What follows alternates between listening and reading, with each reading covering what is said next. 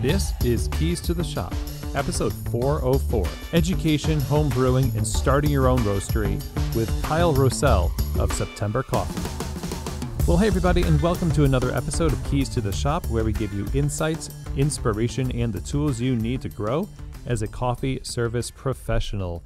My name is Chris DeFirio. I am your host for the show. Thanks very much for being a part of this journey as we continue to produce great content to help you run an amazing coffee shop and lead your people well, and generally just honor all the work that has gone on before we get the coffee in our stores. It's up to us to run great operations, to lead well, to make great coffee, and do so consistently. And really, that's at the heart of Keys to the Shop. So I'm glad that you're here.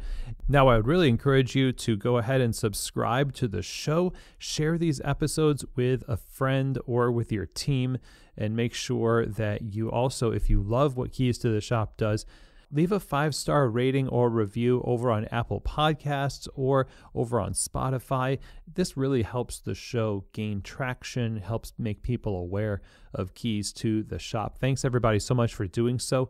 And I would also encourage you to go to keystotheshop.com, because there's a lot of episodes you can search just by using the search bar in the upper right-hand corner. So you can topically navigate all of the episodes that have come out in the last 6.5 years or so. So now, Keys to the Shop is not just a podcast, but also I offer consulting and coaching. Keys to the Shop Consulting is where I get to work one-on-one with you as a coffee shop owner or a soon-to-be coffee shop owner to help you gain clarity, to help you find peace of mind and lay great foundations, solve problems, and avoid needless mistakes along the path. I would encourage you to reach out, chris@keystotheshop.com. I would love to talk with you about what you're experiencing right now in your coffee business and how Keys to the Shop Consulting can help. We can set up a free discovery call to do just that. Again, that email for Keys to the Shop Consulting, chris@keystotheshop.com. One of the best ways we can make a great impression on people is by taking something that they've become pretty familiar with, like coffee, and making it a little bit better. And sometimes if we can make it a lot better, it's even better, of course. And one of the most exciting tools that has come out to help us do that is the Ground Control Cyclops Brewer from Voga Coffee. The Ground Control Brewer uses SCA award-winning technology to give you the ability to extract incredible depth and range of flavors with such precision. It's truly like getting to know your coffee for the first time, and your customers are really going to take notice. And not only is this amazing brewer capable of making mind-blowing batch brew coffee, but the technology allows you to be able to make tea, batched iced lattes, batch cold brew, so you introduce more profitability, more efficiency, and it looks amazing too. So I would encourage you, go to groundcontrol.coffee to learn more. Right now, they are running a very limited special, 50% off the Ground Control Brewer while supplies last. You really need to get in on that. If you've been hearing me talk about the Ground Control and you've been on the fence, this is definitely your sign to reach out and get the ball rolling on that. Again, for more information on the Ground Control Brewer and what it's doing to change coffee lives all over the world, go and visit them over at groundcontrol.coffee.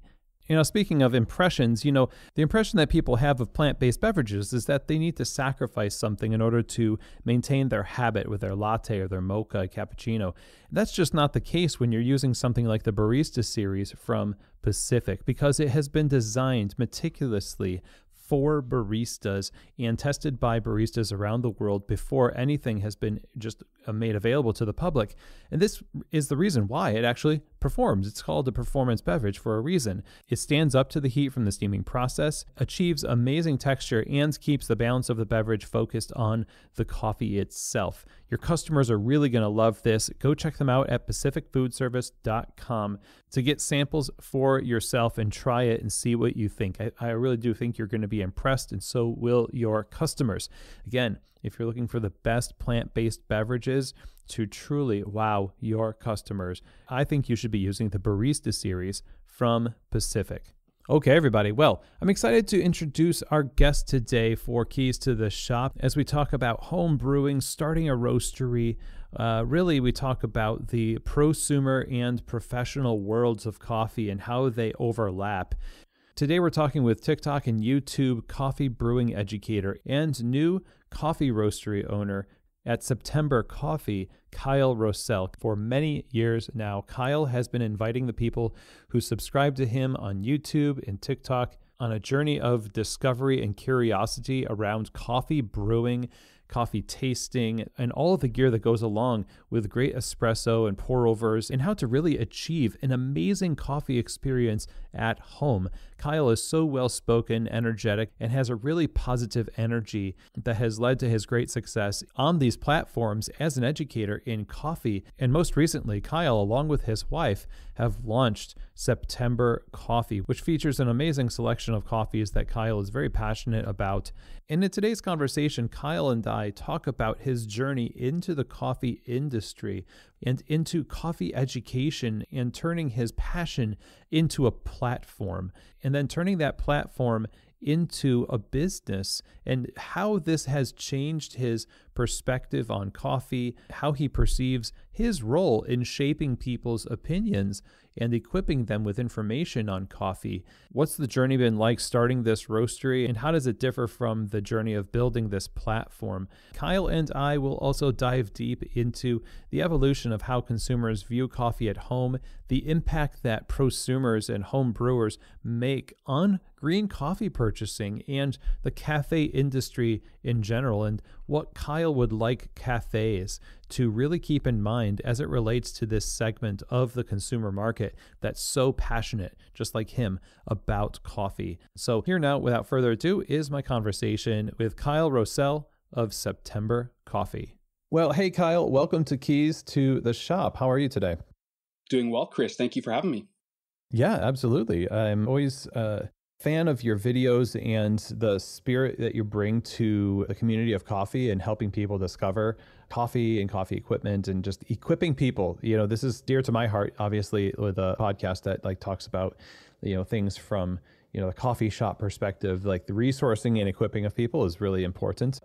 This has been a pretty engaged project with you. I mean, it's not an easy thing to run a YouTube channel. At first it sounds like, oh, a YouTube channel, but it's kind of a job, huh? It is, and it's my full-time job as of last year. But thank you, Chris. I'm stoked to be here. I'm a huge fan of the podcast. I've been listening for many years before I believe I even started my YouTube channel. So very, very excited to be here. Well, I want to start by, you know, saying, okay, 3 years now you've been doing your YouTube channel, and then before that, though, you know, nobody just wakes up out of, you know, mid-career in something else and says, I'm going to start a YouTube channel all about coffee, or maybe they do. And so I'm not familiar with how you got to where you are. So maybe fill us in on a bit of that story. Yeah, many days I wake up and wonder the same question. It's been a long journey, and you know, coffee has been a long time passion of mine, and I have an obsessive personality. So I remember the first time I went to a cafe back, you know, about a decade ago, a specialty coffee cafe. And my friend took me and he wanted to show me something different. And I remember sitting down and a barista making me a Chemex. This was in Ottawa, the city that I live in. And it was an incredible experience. I had never seen anything like it at that point. I had never heard of specialty coffee. And it was one of those moments where it was like a light bulb aha, where it was like, this is very cool. I want to learn more about it. I wouldn't say I was obsessed at that point, but I wanted to know as much as I could about this craft. And being somebody who obsesses over things and has that obsessive personality, rather, I went down a rabbit hole. And at the time, that would be like home barista forums. And I started visiting as many coffee shops as possible, learning from as many people as possible, until I knew as much as I could.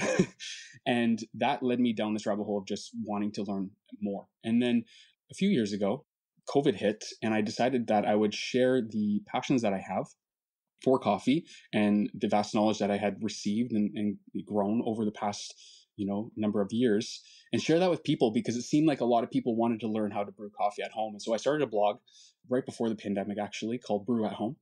And I was posting photos on Instagram, and I was making blog posts about how to brew coffee, how to make better espresso. And at the time, there wasn't a ton of content creators out there like there is today. And I was just sharing the knowledge I had to help people brew coffee at home. I was not trying to be a content creator or do anything like that. It was just simply sharing my knowledge like many people had done. At the time, blogging was a little more common than it is today. And so I did that. And that became more of like a social media presence. And eventually I realized the organic transition would be, okay, well, let me take this to YouTube. I feel like there's not a ton of people at the time who were doing it, maybe a handful. And I felt like I had the abilities and I wanted to learn more about videography. And so I had no idea about anything related to videography at the time. I learned it all to start a YouTube channel about coffee. Fast forward, here we are. Yeah, you're recording this in your studio, which years ago you probably would have maybe balked at the idea that you would have had a full-fledged soundproof coffee studio, but here you are. Here we are. And my wife and I laugh about it all the time. I am in my studio right now recording. And this is a space that we had that was unfinished. And we decided to build it out early on in my YouTube career. You can go back to some of my early videos. And I didn't have the studio for a bit of time, but shortly after I built it out because we needed a space. We have two kids under 5 years old. Again, I just knew that there was potential in this industry. And I had such a passion to teach people about brewing better coffee at home, teaching people about the industry, origin, obviously gear as well. And I was like, hey, like I am all in on this. And obviously at the time, YouTube was not my full-time profession. It only recently became such. But I decided that, yeah, I would be spending all my free time, every moment of my free time, making videos, writing scripts, testing products so that I could help people in their pursuit. You know, you come into this industry with a perception of what it's like, and the rabbit hole leads you to more discoveries, which obviously didn't dissuade you. It only gave you more energy for it. But I'm curious about, entering into a new industry and from where you were, which, I imagine was maybe suited to your personality or not. I don't know. But how did you find yourself evolving your perspective of the industry as you dove into it? And what kind of things from your previous work up until that point did you find were helpful in helping you embrace that kind of perspective?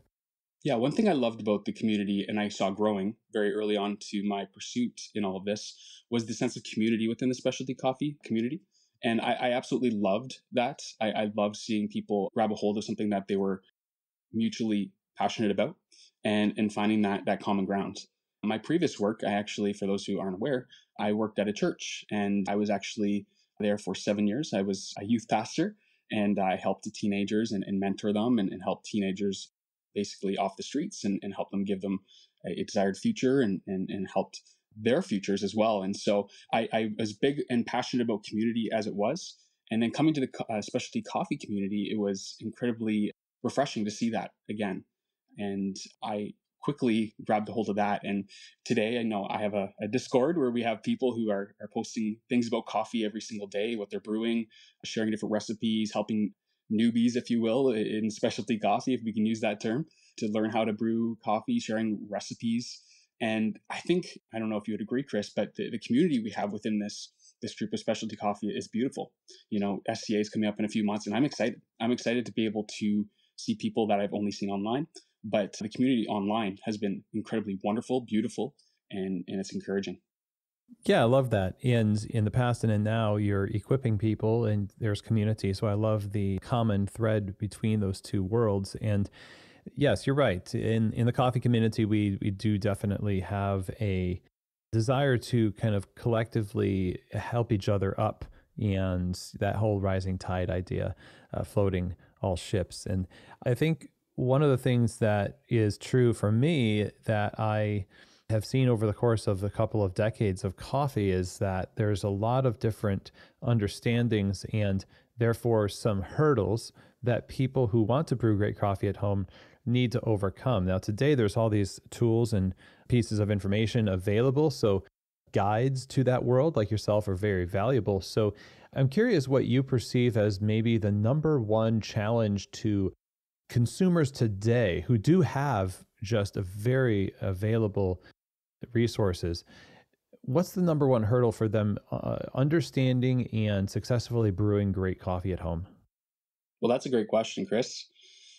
I don't know if I can answer it accurately. I'll give you my opinion. I think there are many different hurdles for sure. Depends on who you ask and what their resources are. I don't want to assume that everybody watches my videos, and I'm sure that not everybody watches some of the bigger channels' videos, right? Certain people find resources and ways to educate themselves in different manners in different platforms. When it comes to watching YouTube videos, there's a lot of content out there on recipes and methods and methodology. that are very helpful. I think it can become overwhelming. And in a sense, I talk to many people in the community who get confused. Well, this person said this and that person said that. What's the bottom line? And so I definitely think it's growing as an industry. We have more content, we have more education, we have more blog posts, we have everything online, and for the most part, we are growing as an industry. But I definitely think there are definitely people who have been maybe oversaturated by opinions. And so opinions can become confusing at times. And so even in my own content, I'm not perfect at this. I'm, made these mistakes many times, but especially recently, I've been very intentional to, while educating people about different things within the industry, to understand that I have my own bias. And within that, sharing that very openly and honestly, not specifically about a bias towards like a company or a gear brand per se, but the way I prefer my coffee, the way I like to enjoy my coffee, the way and so that reality is important, because coffee is an incredibly subjective experience. What I might like, you might not. And to say this is the best or this is the only way to do something is very damaging, I think, in the industry if we're not careful. And so as a content creator now, I realize my platform has grown to the space where I never thought it would. And I have a platform now. And because I have a platform, I have to be careful what I say, because what I say will be seen by tens of thousands of people. And even if it's just one that I confuse, that's, for me, very important to recognize. And so to answer your question, I think while we grow as an industry and more resources are widely available, I think we just need to be careful that we don't make absolutes in opinions. And so for me, that's something that I'm constantly evaluating my own content and what I share, and making sure that what I say is addressed and shared as my opinion and not necessarily given as absolute or fact. Okay, so there's a lot there. And I really appreciate the sentiment of being careful with your platform and also trying to sort of provide a few kind of speed bumps to people's maybe snap judgments, because the content is edited so well. It's bright. You've got, neon in the background of your videos.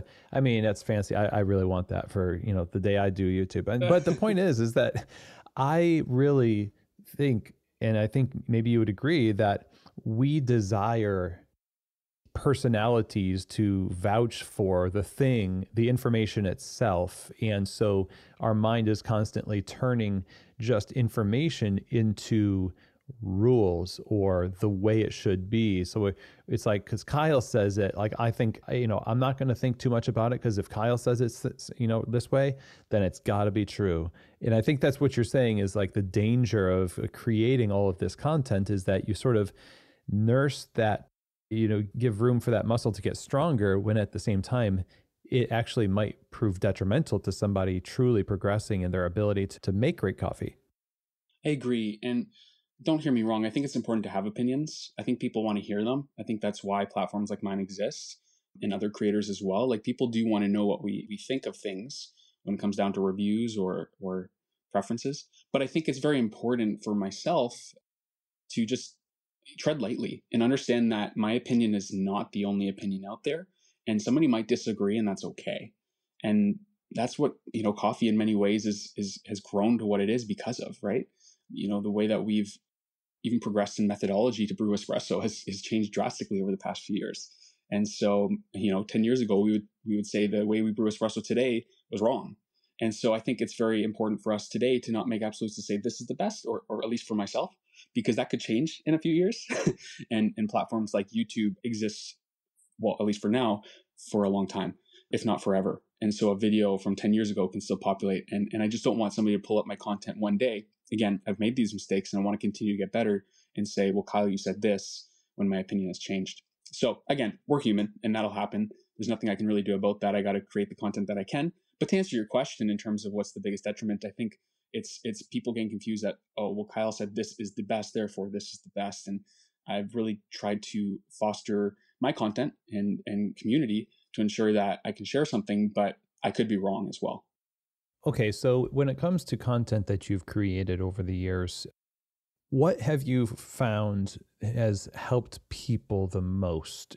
I mean, it could be that the video is watched the most, but that might not necessarily elicit as many responses that give you that tangible feedback to say, this changed my life, quote unquote. So what has been maybe the number one thing that people have said, this changed everything for me?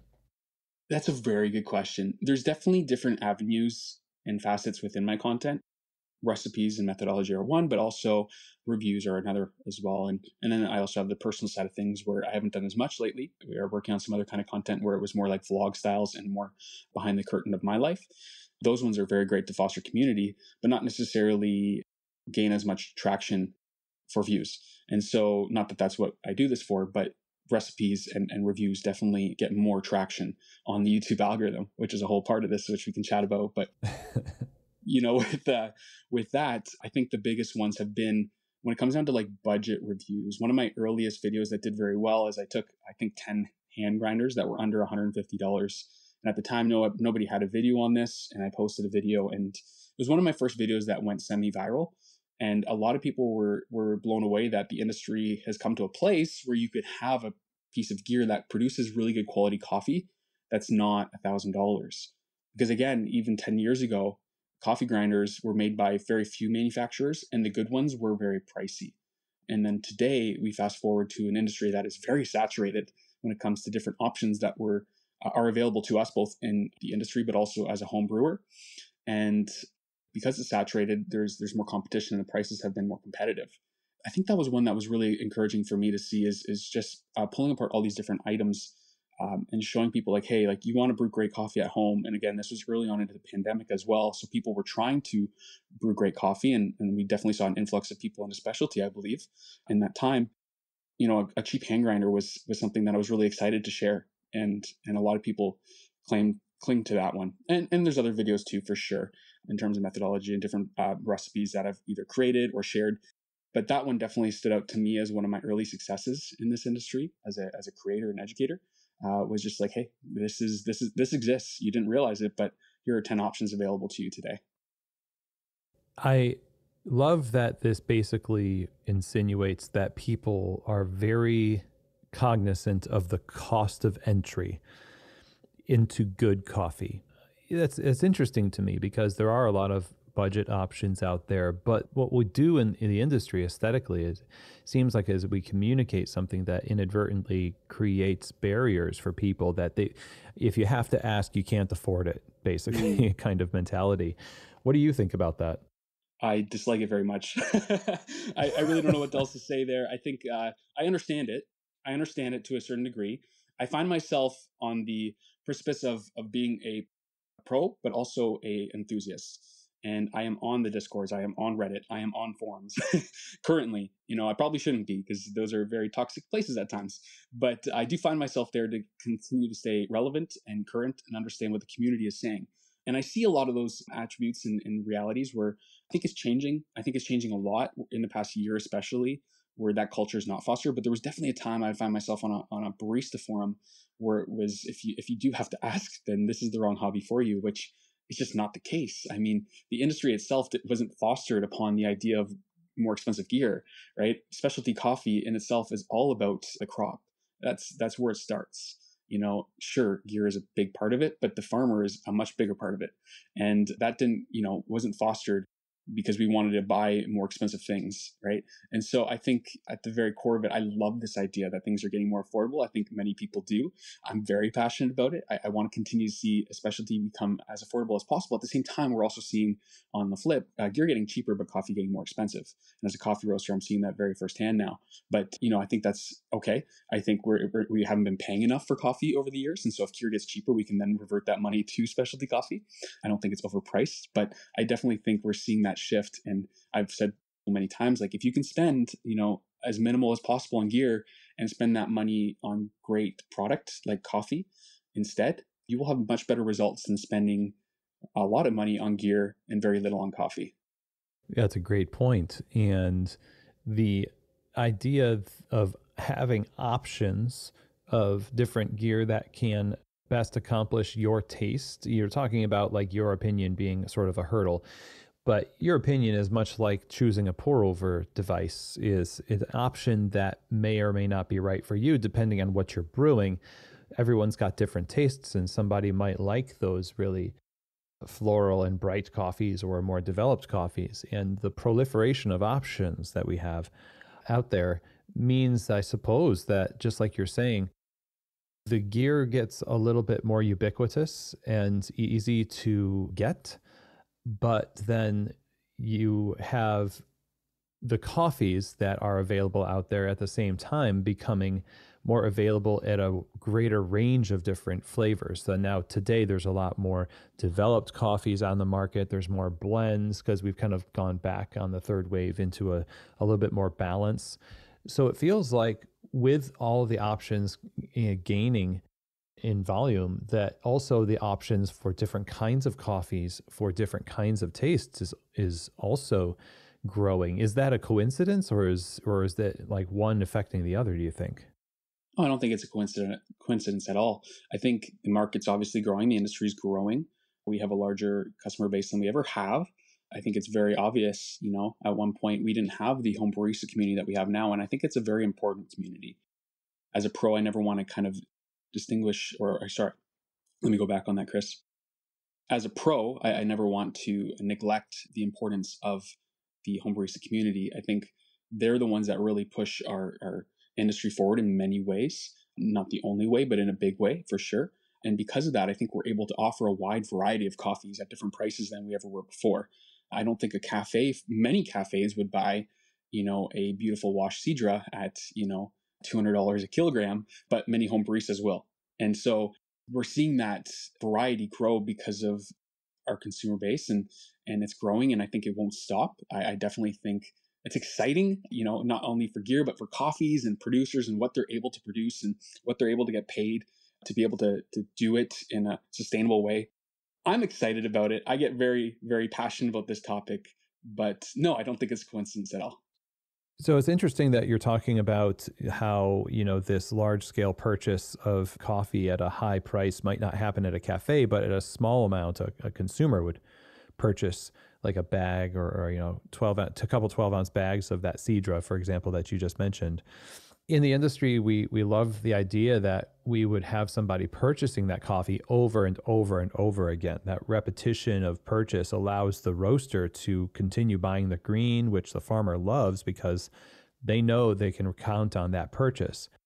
And the small amounts of coffee purchased by the home consumer doesn't seem like it would have an impact on that kind of sustainable demand that a farmer would count on, unless they were buying subscription services or always buying that seed jar, always buying from one roaster. So that it kind of makes me want to ask, like, are consumers more likely to just always go with variety and small quantities, or do they get loyal to one brand they like and purchase a lot of it all the time? Or is it just a mix? Like, is one favored over the other? Yeah, that's a great question. I'm not sure I have the answer, Chris. I definitely think it depends on the consumer and it depends on the region. Here in Canada, we have some fantastic roasters. Canada is a wonderful space for the specialty coffee community. I'm incredibly passionate about it. And I would say, as Canadians, I'm very loyal to Canadian roasters. There's a lot of them, but there's a lot doing very well. And I tend to buy a lot of my coffee from the same roasters over and over. And for me, I have access to, a lot of different coffees, and so do many people. But I think there is definitely a loyalty for sure. I definitely think, from my experience, and others may differ, I think there is a loyalty to certain brands and certain roasters. And I think roasters have a loyalty to certain producers and farmers as well. Again, from what I've seen, as long as their crop upholds to the quality standards that they have, I definitely think it's sustainable. And I definitely think, to answer your question, when it comes down to the home barista buying small quantities, again, I think there's a large market that is growing within the home barista community. For example, September Coffee, right now, we're growing in terms of our wholesale, but right now, primarily, we're selling retail. And we have a large enough customer base to be able to sustain as a business. And, a lot of that audience has come over from platforms like my YouTube channel or people interested in our coffee from what I've shared. But we as an industry, or we as a business rather, are sustainable right now just from home baristas alone. And so I definitely think it's growing. I think it's a growing market share. That being said, obviously, wholesale and doing large quantities of coffee for the cafe will always be an important aspect to the business, and that will never stop. I just think that there is a growing market share for the home barista to buy special coffees and to buy traditional coffees as well. But I gave that example of the Cedra. I definitely think there will be cafes who purchase that as well, depending on the cafe, as a unique tasting experience, and I think they should, especially to educate so many people who come in the cafe, and that's happening obviously right now, and that will continue to grow, and that's exciting. But I think, yeah, this industry of home brewers buying coffee, it's very cool to see that growing. You can find yourself on different places online of people sharing coffees that they're purchasing. I was on one yesterday on a Discord, and people were spending $300 for, I think it was a 6-ounce box of coffee. That's, I wouldn't even dream of that 5 years ago. So Right, it's right. I'm not necessarily saying that's the way everybody should spend their coffee. I'm just saying that exists, and that's very cool, because what can happen is, these producers, that's not a big lot of coffee by any means. They're able to produce that coffee and charge that amount because certain roasters are able to sell that to the enthusiast, which is very exciting. Yeah, 100%. And, really, if you're a roaster and you're selling your roasted coffee in the cafe, I mean, you're trying to get people to brew it at home. And technically, they are home brewers. I mean, I think there's like a secretive kind of, not a secretive, I think there's like an unspoken difference that is like tonal in nature, where it's like there's like home baristas or like home people are at home making coffee. And then there's like home baristas that are just on these discords. Like they might be purchasing equal numbers of bags of coffee because everybody's addicted to the caffeine, but they're just doing it in maybe a more enthusiastic way. So it's like, technically, I guess anybody that we're trying to equip to be successful with our coffee at home is in that category of home brewer. Whether they become super nerdy about it or not may not even be relevant. Absolutely, 100%. And you're going to always see that, right? Even in our own business model, just to kind of give you this as an example, at September, we have 2 different series of coffees right now, and we have a third on the way, but it's not yet released. But within that, it's called our shower series and our storm series. And shower series is coffees that we're highlighting those coffees that are typically lighter developed, lighter roasts that have sparkling acidity and beautiful juiciness to the coffees with great sweetness. But then our Storm series, we have coffees that are slightly more developed, coffees that benefit from that with more sweetness, but more solubility, and coffees that are a little more approachable that the traditional home brewer can have. It's a coffee that I'd purchased my parents, and they would notice it being very different from their traditional experiences, but it's very much specialty coffee, and yet it's approachable. And so I think those markets will always exist. And that's not what I'm saying by any means, but I definitely think that balance exists. And I think, again, I'm excited to see where this industry is going. And I think a large part of that is this growing market share within the home barista. No matter how passionate or nerdy, to use your words, they are, it exists, and it's growing. And I'm very excited about it.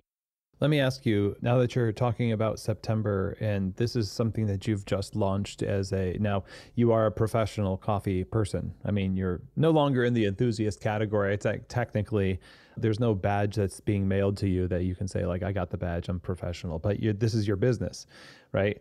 And taking on roasting after having been so deep into the consumer education scene and curating content seems intimidating to me. You mentioned the series that you're offering, approachable coffees that are a little bit more on the bright and juicy side, etc. So it's a unique track to take because a lot of people at coffee bars right now, they started a coffee shop, then they started roasting, and now they're really trying to understand the consumer, and they might be educating themselves according to some of the things that you put out, saying that's a good idea, we should do that for our consumers, and put out a video about grinders and all that stuff. But now that you've started this roastery and you already have that experience, how does that translate into the decisions that you make regarding your roasted coffee, who you're selling it to, and the quality that you're putting out? This is a question I love, Chris, and thank you for asking it. Yeah, we're very excited about September. And for those who aren't aware, we launched this company in December of 2022. We launched a Kickstarter, which is a very unique approach for a coffee roastery and coffee business in general. We did this obviously because of the platforms that we had, but a big reason why, Chris, was because we had investors that were interested. And starting a coffee business, a cafe, a coffee roastery, it takes a lot of capital. And we didn't have that. And we just didn't have that available to us without investors. We had a lot of investors interested in September and investing in this business. We decided that it wasn't the approach we wanted to take at this time, because we wanted to ensure the reasons we made decisions for this company and the path that we took with September was our own. We definitely felt early on in this journey that investors would have a bit of a pressure, at least the ones that we were dealing with, to change things in the way that we organically wanted to grow them. With September, we have this unique opportunity now because the Kickstarter was incredibly successful and we're incredibly grateful for that. We've been able to launch this business, and essentially our vision, our vision statement is we are roasting coffees that we love. And that's really the deciding factor in everything that we do, from buying green to how we roast coffees. It's how we'd want to brew them. It's not to appease a cafe, or it's not to appease, a certain investor to ensure that we can grow our business as fast as possible. Although obviously that's always the goal in a sense. We want to just stay true to our core values, and that is just sharing beautiful coffees that we're really incredibly excited to share. And part of that is, like I said earlier, understanding that there's different customers within specialty coffee, and we have this Storm series and Shower series to reflect that. Our Shower series are coffees that I love dearly. The Storm series are coffees that my wife loves dearly. We kind of reflect that in the coffees that we roast. And so the coffees that we buy, we currently just purchased a beautiful, like I mentioned earlier, a wash Cedra that's more on the pricey side. And as a new business, that's probably not the right decision to make in many ways, or the smart business decision. But for us, it is, because we actually just want to share coffees that we're really excited about. This isn't new by any means, and other people have done it before. And we're definitely not claiming to reinvent the wheel by any means. But the core reason we started this business was to continue just to add to the conversation, but also to create something tangible. Because as a content creator and somebody who's been educating many people in many different ways over the past few years, through blogs, through social media, through YouTube, whatnot, I wanted to not just speak it, but I wanted to walk it. And a lot of my content, especially early on, was talking about how coffee is so much more than caffeine, so much more than just a drug that we drink every morning, so much more than just a pick-me-up. It's a beautiful industry with incredible roots. And we need to highlight that a little more often. And I find myself, even as somebody who creates content, and going back to that algorithm conversation, I have to definitely appease my audience, but also the algorithm in many ways. And I'm trying to balance that, as somebody who creates content and reviews gear. I am a gearhead and I love coffee gear. I always have, and I always will. But there's definitely a side of consumerism to that. And I want to ensure that my legacy in this industry, who I am as a person, is more than just feeding into consumerism and buying the newest tech product.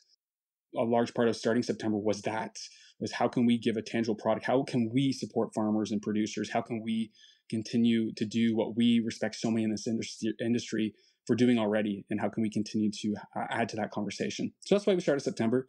We're really excited with the journey so far. We launched our web store this past week, actually, and the response has been just absolutely incredible. And we're just so grateful for all of that. But to answer your question, yeah, the way that we purchase is our own. We want to buy coffees that on the cupping table stand out to us. They might not be everybody's favorite. There might be professionals who would say that's not the coffee they would buy. But for us, it's like, no, that's the coffee for us that we would enjoy drinking every morning or every afternoon. And for that reason, we purchase it.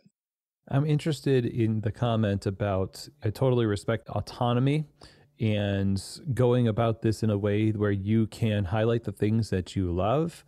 And like you mentioned, even the content that you share, this is, Kyle's opinion. This is your, channel, and that's what people tune in for. And, ostensibly, this is why they would buy your coffee too. And they would say, we want to drink what Kyle thinks is great.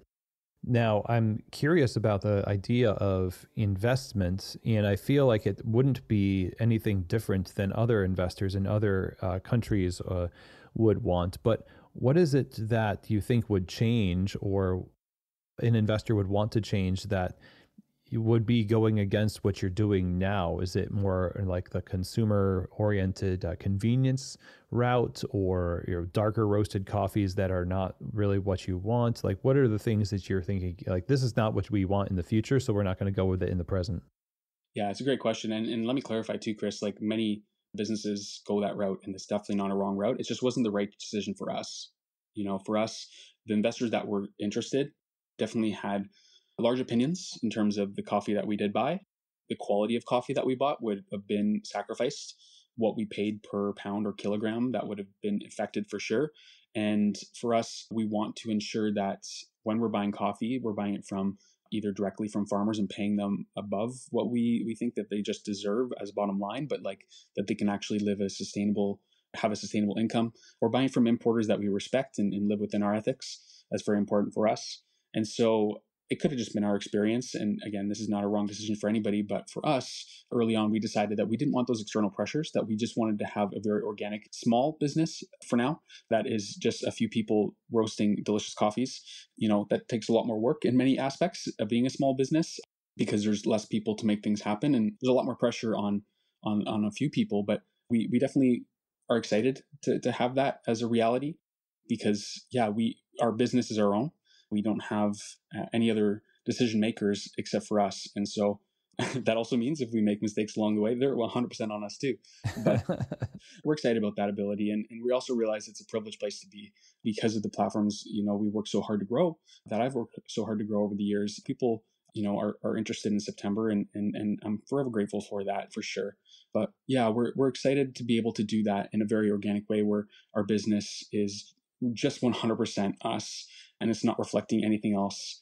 And at the end of the day, it might not be the best business decision. Our bottom line might not be as great as other businesses because of the decisions we make. But for us, it's all about just sharing coffees that we love and hoping along the journey, people will really love them too.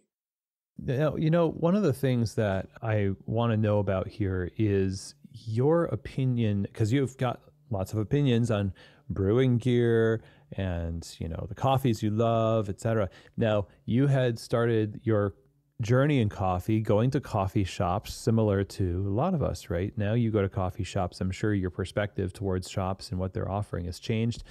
Yeah, speaking for myself, I think that we're in an era where home baristas can do a much better job with the coffee sold on the shelves of cafes than cafes can during the rush. It's just the way it is a lot of times.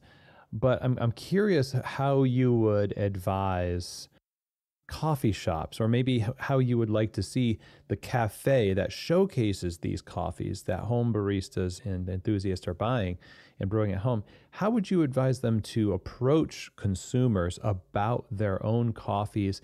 And maybe there's some things we're not doing that we should be doing that you'd love to see these larger roasteries take advantage of, platforms or approaches. What would those things be for you? Definitely put me on the spot here with that one. I think the roasteries and businesses themselves know what's best for them for their own business. I definitely don't want to be the person to come and say, hey, anybody should do this. For me, like I said, with September, we've designed our business in the way that we want it to exist. And so any of these other businesses know what's best for their business. They know their people best. And if you don't feel you do, let me just encourage you that you do. You know what your customer needs. But in terms of what you just said, in terms of people, the home brewer being able to brew better coffee, maybe. I think a lot of home brewers are very passionate and have the time. The barista doesn't have the time to pull 14 shots in the morning to dial it in, right, for one customer. They just don't have that. But there are many beautiful tasting experiences I've had at cafes. I can think of beautiful cafes, especially in certain areas of the US, where they take that time with customers and they're curated experiences, especially when the bar's not busy. And so I definitely don't want to say a cafe should do this or a roastery should do that. Every business knows their clientele the best. And for me, I definitely don't want to come across saying that I would know more. But I would definitely encourage anybody listening saying like this, don't forget about the home brewer. You are definitely curating experiences for the cafe and those experiences, which are very important. But I've also seen incredible cafes that are also roasteries or roasteries themselves focus and lean in on the home brewer and the home barista. And I think they've seen incredible success from what I've witnessed. And that's encouraging. And so I think they work in tandem. I think the industry is growing in a way where they're not separating the two, because I definitely saw that for a long time. And as a consumer, I felt that for a long time, where if you didn't do this, then you weren't welcomed in or not a part of this community. But I definitely think that's changing.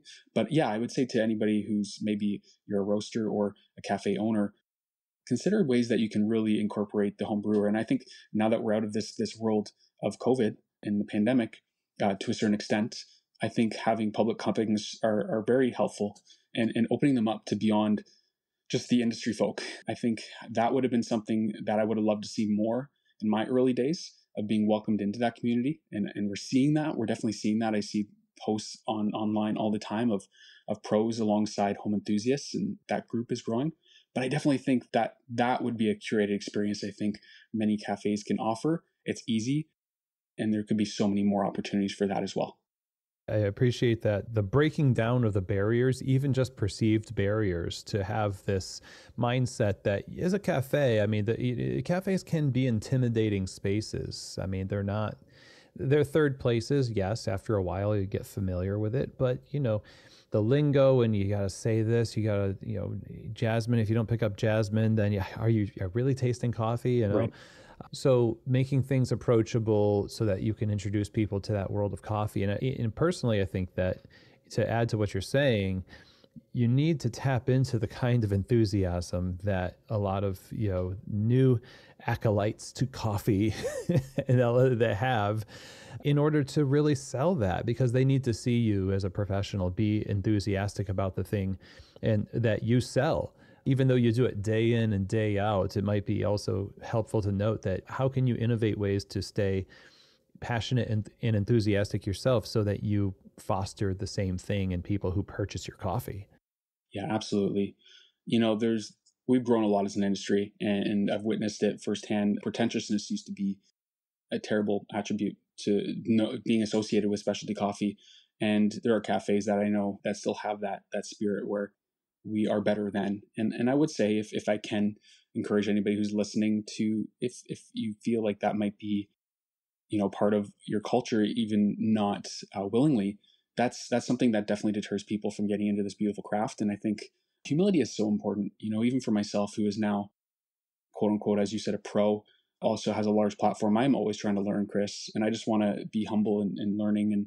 And I realize that there are people who have different experiences than I, that have different preferences than I, and know more than me. And so I think that's very important. And so I think as an industry, we can always I think humility is so important in every aspect, no matter how great you are or how well known you are. Having humility in this industry will continue to make us better. And that's very important for the specialty coffee community and industry. Nice. Totally agree. Kyle, wonderful to talk with you, and I love your thoughts and what you're doing with coffee and your content. Thank you for spending time here today. How can we learn more about September and then also tune in for your content online? Yeah, thanks, Chris. September.coffee is where you can find our coffee. Again, we just launched our web store this past week, and we've been very excited about that. A lot of work has gone into that, so check us out there. And then on YouTube, just search my name, Kyle Rowsell, Rowsell, and you can find all of my content there. Kyle, again, wonderful to talk with you, and keep up the great work. Thank you, Chris. Okay, everybody. Well, I hope that you enjoyed that conversation with Kyle. And as he said, I think it's a really great idea for those of you in the coffee roasting business to really embrace in purposeful ways the home brewer. These are your most passionate consumers of your coffee. If the proliferation of Kyle's platform and other platforms are any indication of what the future holds, I think we're just going to continue to see consumers being wiser, more informed, equipped, and passionate. And we need to meet them where they are. We always talk about meeting customers where they are, and oftentimes that means kind of lowering the bar in a sense. And, in our mind, it means, hey, let's meet customers where they are. They're not quite to this, place of passion as we are. But in many cases, the people who are brewing at home are very well educated and actually very skilled. And dare I say, we can learn a lot from them. And so I'm grateful for people like Kyle who put their heart and soul out onto the internet and help equip people to find so much joy in coffee. So a huge thank you to Kyle for joining us on the show. Speaking of joy in coffee, if you want to experience the coffees that Kyle loves, go to september.coffee and sign up for a subscription, buy coffee from that website. And you can find Kyle on YouTube and on TikTok, just Kyle Rowsell on those platforms. Follow along on Instagram as well, kyle.rowsell. If you have any questions, comments, or feedback for me about today's episode or any other episode of Keys to the Shop, go ahead and email me, chris@keystotheshop.com. That's also where you can reach out if you want to set up a free 30-minute discovery call with me to talk about working one-on-one with Keys to the Shop Consulting to help coach you one-on-one to the next level in your operations, people, and quality. Again, that's Chris at keystotheshop.com. Now, coming up really soon is Coffee Fest. I say soon, it's coming up in the beginning of June. For me, this is in Louisville, Kentucky, is the next show. That's my hometown, so I'm really excited. It feels kind of weird. I always travel to these shows. I've been going to Coffee Fest for 20 years, pretty much, actually, since 2003. So it's been 20 years.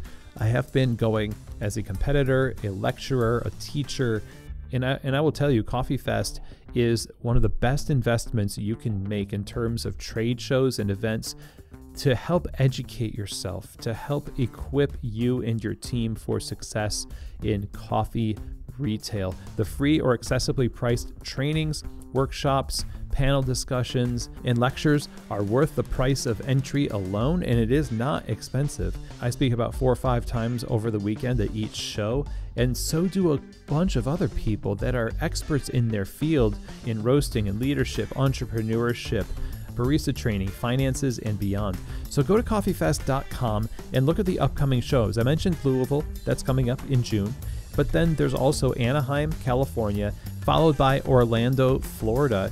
So you can use the code KEYS, KEYS, to get 50% off your registration. When you go to coffeefest.com, just make sure when you sign yourself and your team up for these shows, use the code KEYS, KEYS, to get 50% off.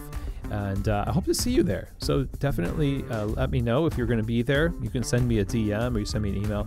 Let me know. I'd love to say hello. So again, for more information, go check it out, coffeefest.com. And with that, that is the end of our show, everyone. Thank you so much for taking the time to join me. Don't forget to subscribe to the show, share these episodes with your friends, with your team, with your cousins. And as always, I hope that this episode has truly given you keys to the shop.